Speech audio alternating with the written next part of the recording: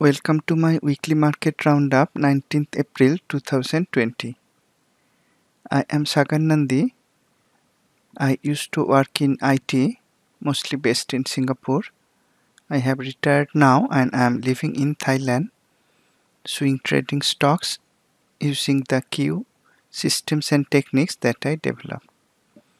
You may watch these and other trading videos on my YouTube channel Trading Profitably and contact me using my email ID tradingprofitably@gmail.com. I regularly share live stock analysis on my traders forum sagarnandi.com and also on my Twitter handle sagarnandi. All these resources are open to the public and you are most welcome to make use of them. Disclaimer: this demonstration is for educational purposes only. It is designed to share information on the trading systems and techniques I use. The information presented here should only be used by people who are aware of the risk inherent in trading. Past performance is no guarantee of future return. I am not an investment advisor. This session is not for any recommendation of buying or selling stock or any other instrument. I will have no liability for any investment decision made by the audience.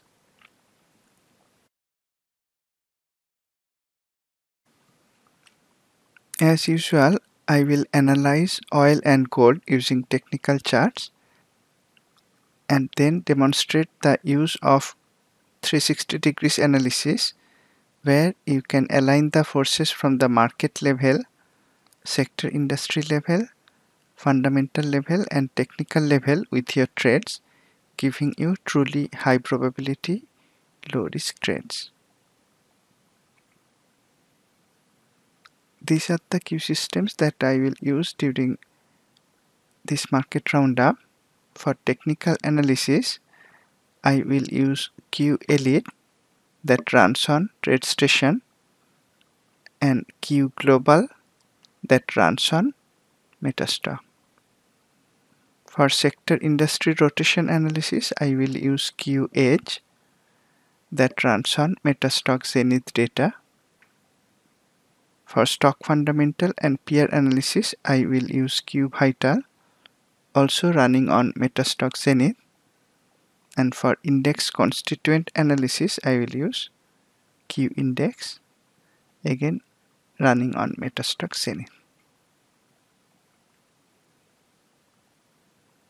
That was the last slide of my presentation. I will now continue with the live system. I am beginning my commodities analysis with oil ETF USO, looking at it using the weekly daily at a glance template. This week price dropped. It displayed extreme bearish pressure. However, the backdrop candle color is remaining neutral, that is yellow. In the daily last week, I mentioned there was no trade setup in oil. This week price fell further. Friday's traffic light candle color is remaining red.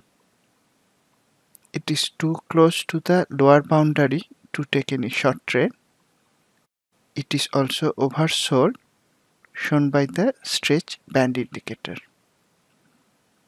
It is too late to take any short trade in oil. Instead, if price can go up from here and displays a stretch release signal, that may give us a box long trade setup next week. Gold ETF GLD.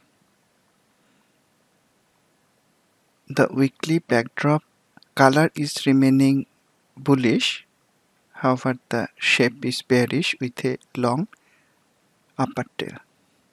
This week price in fact dropped a little bit. You can see that from the activity bar being in red color. Last week in the daily chart, gold closed at this point.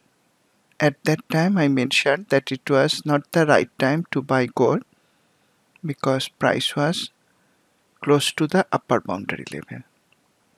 And I had also explained that the optimal time to buy gold for swing trading was when it broke out of the memory resistance on this day with a gap up open. That was the optimal time to buy gold. You could take a long entry near the lower end of that daily candle and hold on to gold until it went to the upper boundary. That was very useful analysis because those who bought gold at the close of Friday 1 week ago is now having a loss because this Friday's close is in fact lower than the previous Friday's close. Right now there is no Q trade setup in gold.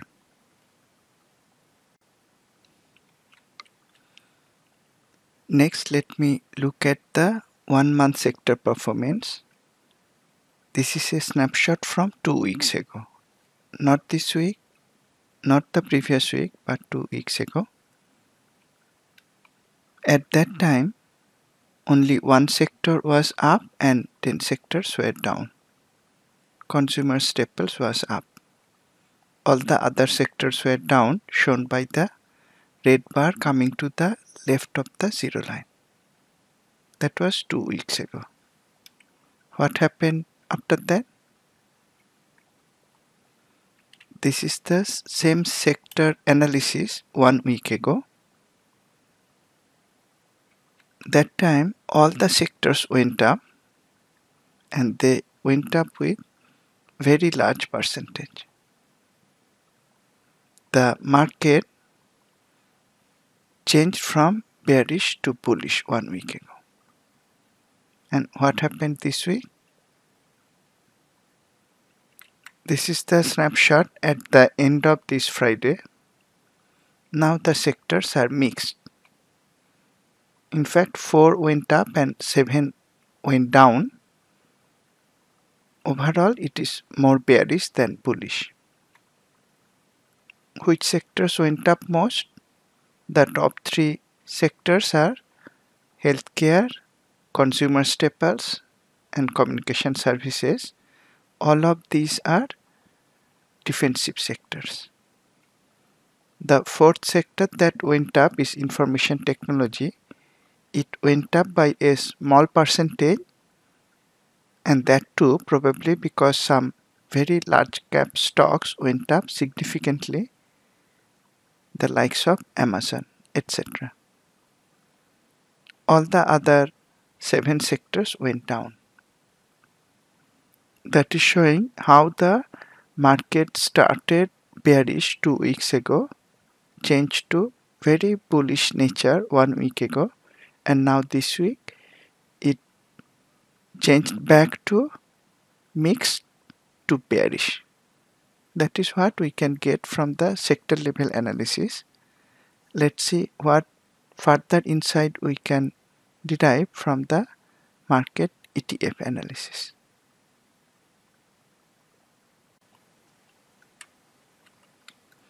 S&P 500 ETF SPY. In the weekly chart, backdrop candle color and shape both are bullish. In the daily chart, price is in an uptrend. It is too close to the upper boundary level to take any long trade.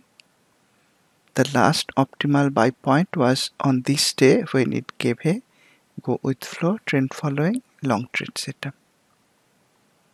There is no Q trade setup in SPY right now.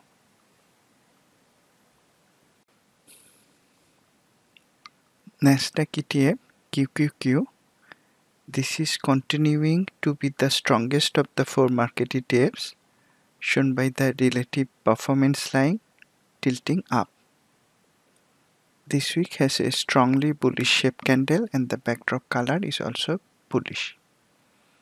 In the daily, it is too close to the upper boundary. It is overbought for many days. I will avoid buying QQQ right now. Like SPY, the optimal buy point was on this day using a go with flow trend following long trade setup. Dow Jones Industrial Average ETF DIA. It is similar to SPY.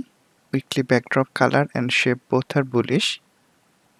However, it is underperforming S&P 500 shown by the relative performance line tilting down. In the daily, price is close to the upper boundary. I will avoid taking a long position in DIA right now. Russell 2000 ETF IWM. Backdrop color is bullish. Cyan, the shape is also bullish. However, this ETF dropped this week, shown by the red color in activity bar. In the daily, after displaying the bullish headwind possible reversal signal, it nicely went up. Now it is close to the upper boundary level. There is no trade setup in IWM at present. Time to make a call on my market outlook. Last week in my market roundup, I mentioned that the market was bullish and my trading outlook was neutral. That is, I was not sure where the higher probability trades were going to come from. Therefore, I was ready with both the directions.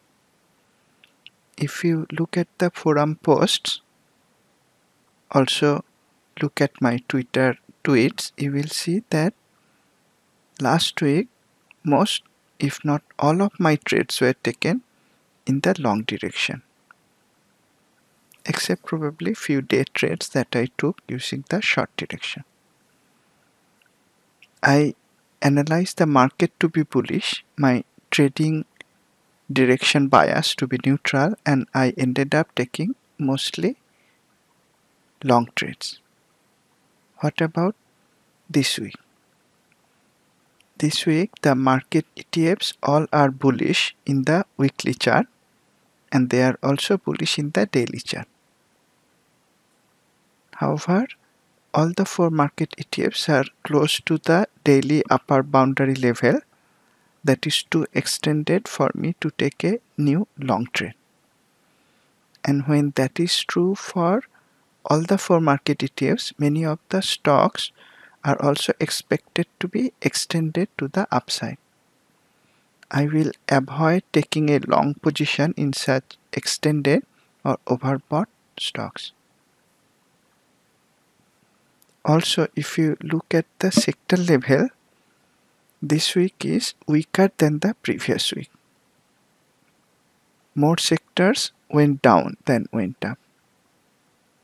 Therefore, though the ETFs are showing continued bullishness, if you look under the hood, the sectors are showing weakness.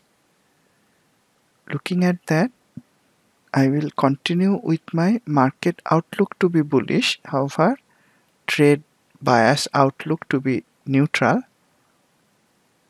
Next week, I will see how the market is moving and decide on my primary trading direction, long or short, based on that.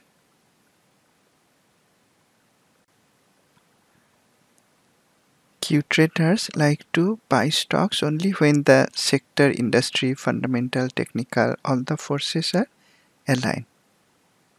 They know about the sector industry rotation in real time using this system QH. Here you can look at the sector rotation happening in real time using the heat map and scorecard. Any sector that is in cyan color is strong and any sector that is in magenta color is weak. You can also look at the industry rotation in real time. Sometimes you may also look at indices. Q traders who are using Q Edge, Vital, an index, they also have access to definitive indices. These indices are not updated in real time by definitive, they are updated at the end of the day. You may look at the indices at the end of the week and then try to find out the strongest indices, drill down to their constituents and try to find buying opportunities from there. Let me demonstrate. In QVital, in the Universe tab, I have provided all the 197 definitive indices for the USA market. You can copy them, go to the home and paste it in the manual list. It is retrieving data about the indices. I don't store any data on my computer. Everything is retrieved in real time from Refinitiv. Once it is updated, you may go to the stock tab. In this case, these are not stocks, these are the definitive indices. Because indices are broader than stocks, it may make sense to look at the 5-day performance. You can double click the column header to sort it. In this case, it is sorted in ascending order. If you double click again, it will reverse the sort order, and now you have all the definitive indices in descending order. Which index is the best performer over 5 days? It is this one. What exactly is this index and what are the constituents? You may click on this index constituent analysis icon after highlighting the row. That will take you to Q index.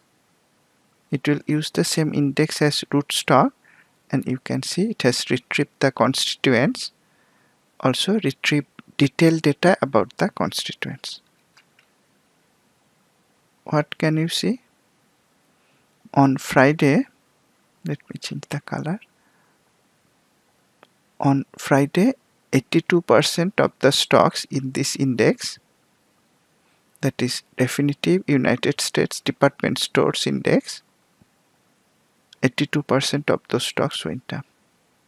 Over the previous 2 days, all the stocks went up, and over 5 days, 64% of the department stores went up. Let's have a look at the constituent stocks. You can click the constituent button, that will take you to the stock tab, and these are the stocks.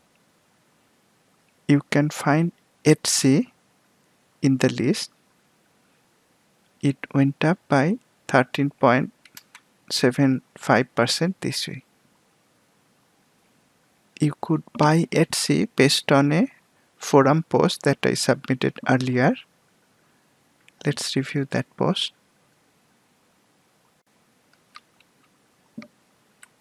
This is my traders forum, sagarnandi.com. Here I regularly share live stock analysis under the category Sagar Nandi's Trade Ideas. I shared an idea on Etsy a few days ago. You may go into the category and look for Etsy, or you may come to the search box and type the ticker symbol Etsy. This is the post I shared 16 days ago.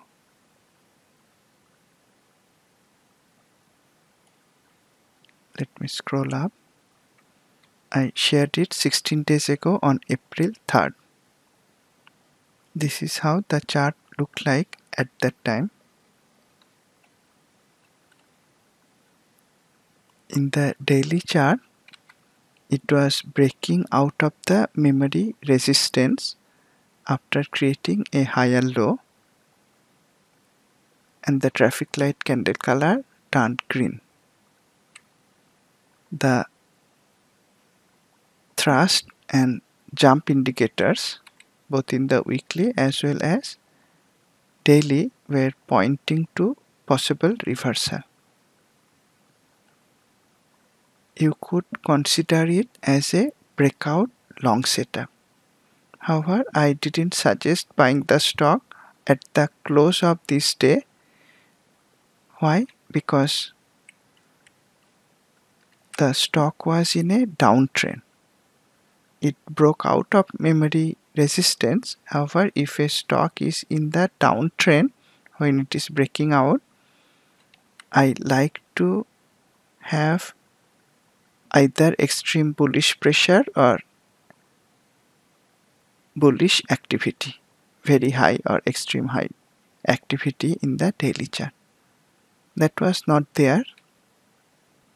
When there are some signals but not enough signals to buy a stock at the close of the market, my approach is to watch the stock next day using fine-tuned real-time chart and try to take a long position near market open using precision entry technique.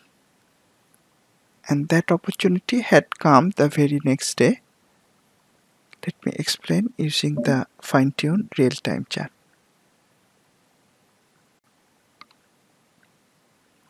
This is Etsy daily chart. I am using Q Elite on TradeStation. Here was the memory resistance line, and on this day it broke out of the memory resistance. However, there was no bullish pressure on that day. Therefore, I waited for the next day and tried to enter it near market open. In TradeStation, I can align the bars across daily chart, 5-minute chart, 10-minute chart, etc. I aligned the charts, and now I will go to the fine-tune chart template. This was the day when I was watching it using fine-tune chart. Currently I am using 10-minute chart so that I can fit the entire history since then on a single chart. However, when I am using the chart in real time in the morning session, I tend to use 5-minute interval, not 10-minute interval. That day, soon after open, it broke out of the early range high, giving me an early range breakout entry opportunity right on this candle. For the day, my stop was just below early range low. The stop was never approached. Instead, price went up and closed near the high of the day. On that day, I had much more reward profit than the risk taken in the trade. If you took it as a day trade, it was in fact a gap long trading opportunity on the fine-tuned chart, and it was also a breakout trading opportunity using the daily chart. If you took it as a day trade, you could book profit, or you could hold on to it as a swing trade. And if you did that, it continued to go up, giving very large profit by the close of this Friday relative to the very small risk that you initially took.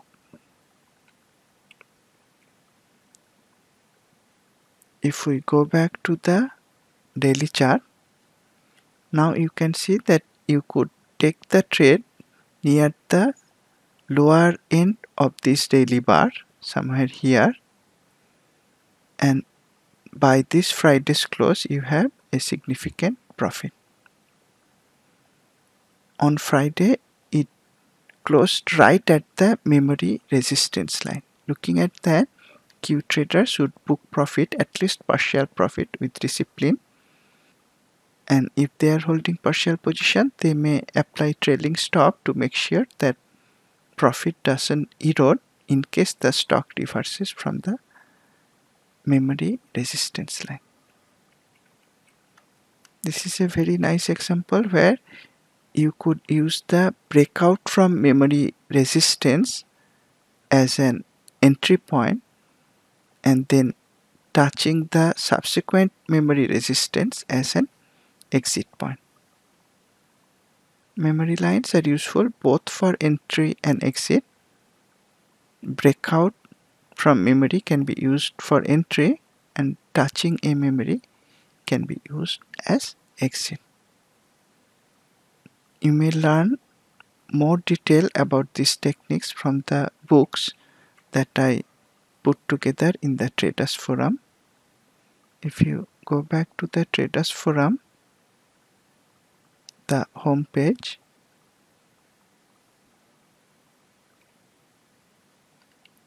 there is this category Q Learning Center. If you look into this category, you will find all the books on Q trading systems and techniques.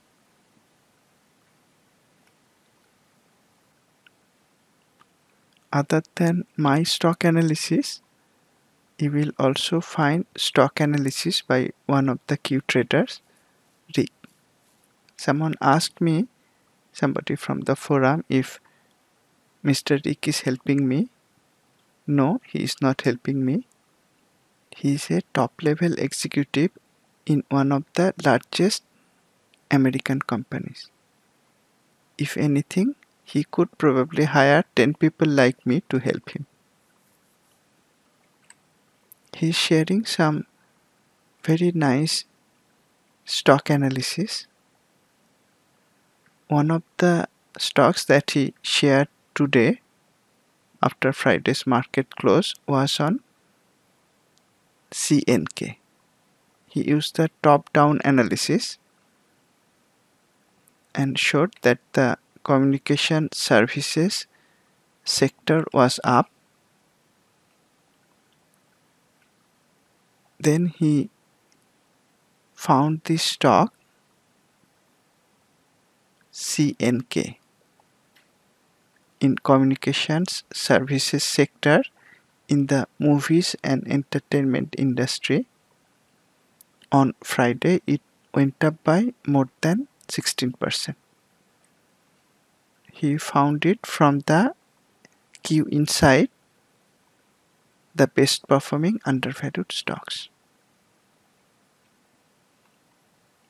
Rick also shared the Q fundamental and peer analysis. CNK is undervalued. It has robust earnings quality and a short squeeze potential.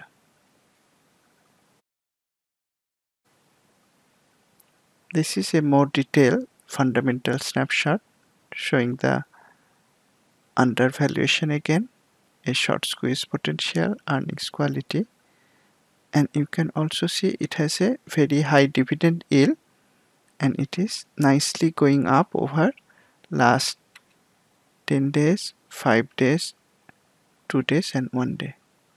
Over last 10 days it has gone up by more than 60%. Finally, Q traders buy only if there is a valid trade setup. In this case, the weekly backdrop color changed to cyan, and that happened after the weekly thrust and jump indicators were at extreme low levels. From those levels, a recovery is likely. The thrust and jump indicators in daily are also starting to go up, and the daily OBV is also showing that bulls are starting to buy. That is also clear from the activity bars in the weekly chart as well as the activity bars in the daily chart. The recent bars are green bars and they are showing higher than usual activity level. On Friday, it broke out of the memory resistance, broke out of the triangle pattern, that is a sideways move. Because there was a triangle pattern, the move was sideways prior to the breakout. It was not in a downtrend, not in an uptrend also, and not in a downtrend also. It was in a sideways market and then it broke out. When a stock breaks out from a sideways move, then I may not need to wait for the extreme bullish pressure or extreme high activity. I could take a long position at Friday's close itself, and because Friday's candle had a gap up move, I could put stop just below Friday's low. Rick made a very nice top-down analysis on this stock CNK. If you scroll down, you will find that I made a peer analysis and found another possible buying opportunity in the same industry, but not with a breakout setup, but a go with flow trend following long trade setup. I will not go through that detail now. You may refer to the forum to see how you can find a stock, maybe using Q Insight, and then use peer analysis to find alternative buying opportunities as well. Time to summarize. The market ETFs are bullish, however they are extended near the upper boundary level. I will be cautious before buying any technically overbought stock. The sectors also weakened. More sectors went down than went up, and the sectors that went up, most of them are in defensive areas. That is another reason to be cautious. Still, my market view is bullish. What about my trading bias? My trade direction bias is neutral. That is, I am going to decide my actual trade direction based on how the market and how the individual stocks move next week. That is all that I plan to share in today's session. Thank you for attending. I look forward to seeing you in my next session. Have a great week and trade profitably.